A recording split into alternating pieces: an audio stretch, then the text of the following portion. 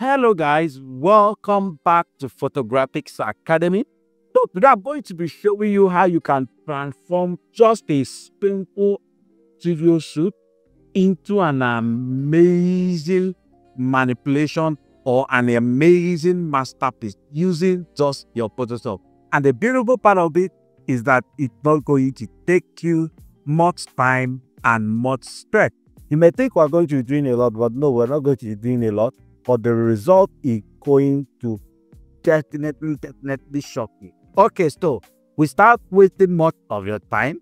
Let's quickly get started. This is the image we're going to be working with, and this is the background we are going to be working with. So what we want to do is that we want to take this background and transform the background of this image, blend it together, add screen effect, and see how much we can be able to do.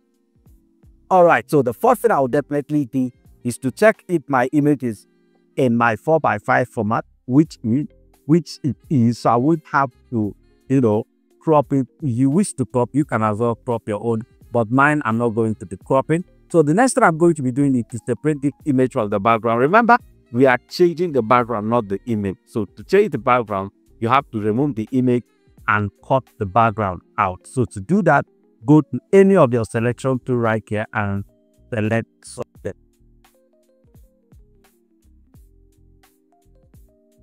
So once the subject is perfectly selected, you should zoom in to look at the result you have here. So if you look over here, you will notice that my hair is also selected here. So I'm going to right click and go to select inverse, and I'll try to remove, to restore the hairs as much as I can here. The ones you cannot restore here, don't worry, within the course of the video, I will show you how to bring them back without even losing any strand. Then I'll come over to this side and check what the selection looks like. So here is also 2-inch pin. Then downwards towards the leg, look at the footwear or the shoe. So I'm just going to use my lasso tool and just run it out.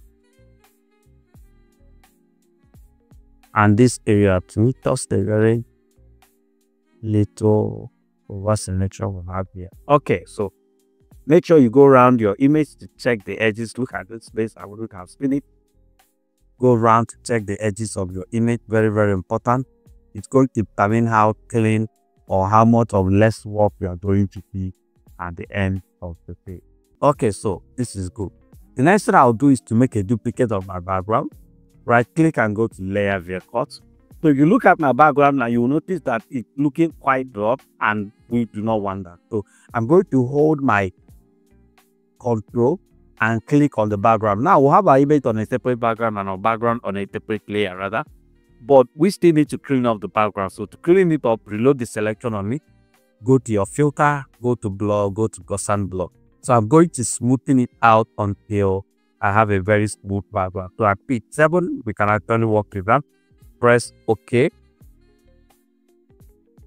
Deselect it. Make sure your object is above the whole layer. Your background in the middle. Then go to the background you want to use. Make sure it's unlocked. Pick up your move tool and just drag it over your object and place it right there.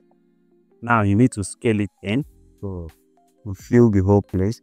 Nice one. Okay, so I think I need to bring this one in a little. All right, good work.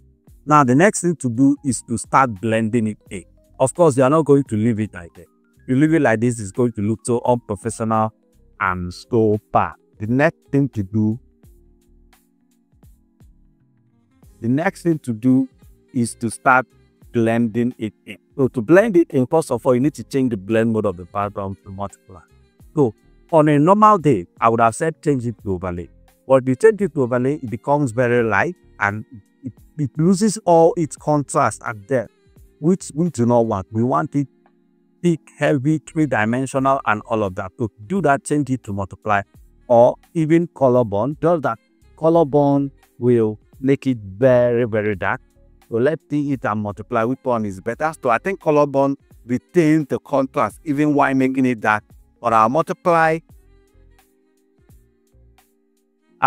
makes it dark, but we are losing the contrast. So I'm going to work the linear bond rather, not color bond.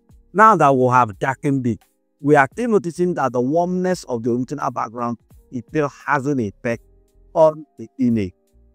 Deal with that. It's very, very simple. All you have to do is to introduce a gray background, which is a solid color in between the original background and the background we are working with. What do I need? Just stay on the original background and select solid color. Make sure you are selecting gray. Press OK. Change the blend mode to either overlay or color. Any of them will take care of it for you. So one thing you will notice right now is that our background became more contrasty and we lost all the warmness from the original background.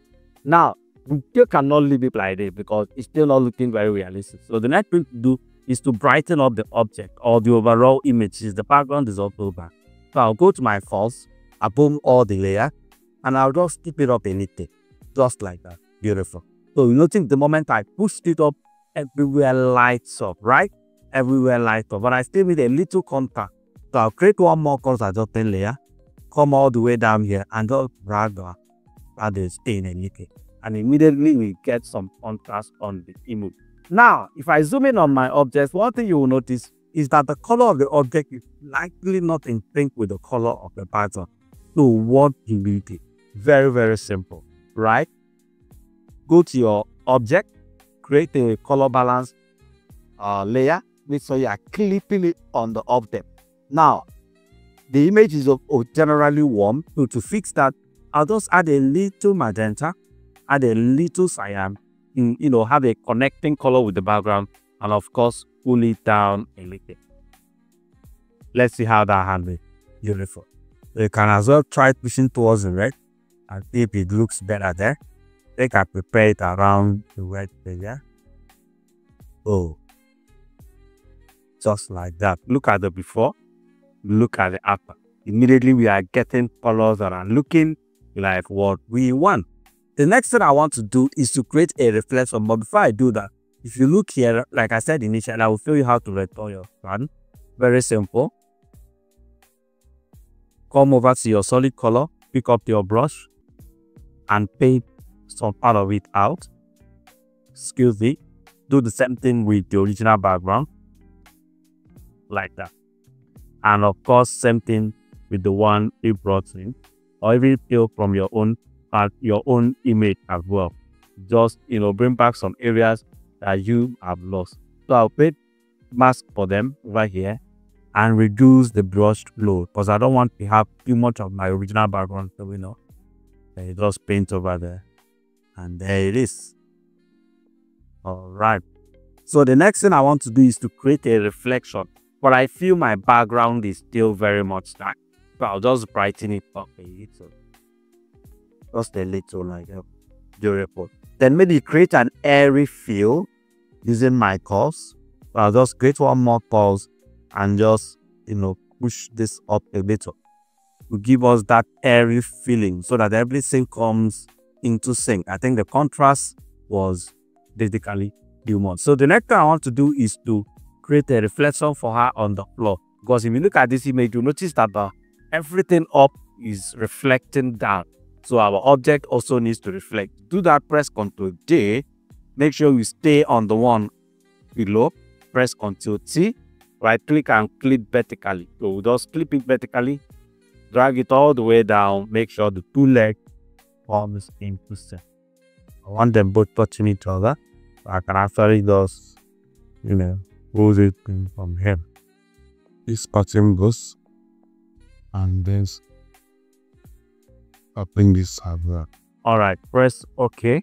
So the next thing to do is to change the blend mode. Maybe it's soft light or overlay. Think soft light does the top, press enter. I'll blur it out definitely. Go to filter, go to blur, go to custom blur. So I'll be keeping it somewhere around, press OK. Now there's something I want to do with this background. I want to blur it out a little. The details are too distracting that we are not able to focus on our object. So to do that, I will stay on the background, go to filter, go to blur, go to custom blur.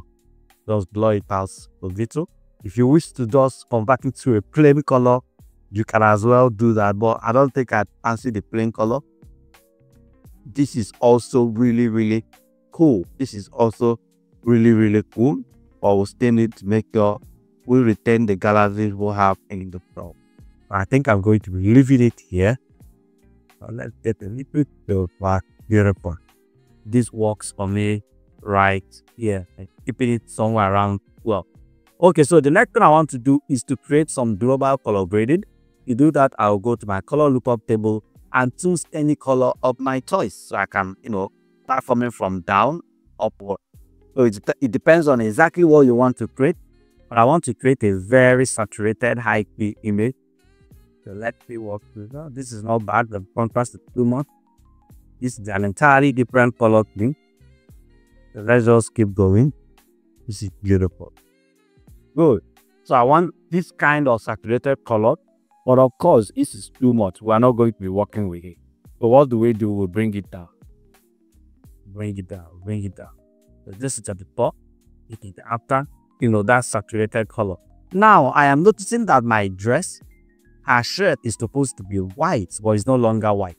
So I'm going to make a selection of her shirt, just like that. Go to my hue adjustment layer and just dissaturate the shirt a little to give us that white shirt that we want to have in the image. So the next thing I'll do is to create a sample symbol layer, take the image into my camera raw filter, and play around with the lightning effect. So press Ctrl C or an E, go to your filter, go to camera raw filter. So what do I want to do? Very simple. Create a vignette effect to bring your whole attention to the middle and maybe the shadow a little. Just something like that. Drag it to the midpoint, but not the vignette effect do not be strong.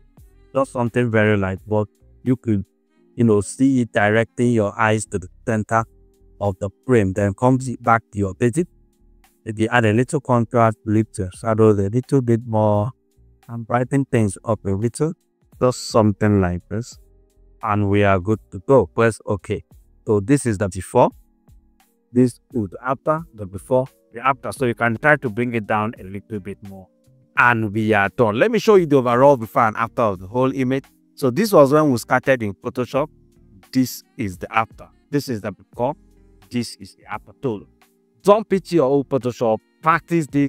Of course, we are going to be giving out this background for free, right? We're going to be making this background available for you for free. Do your own thing on it.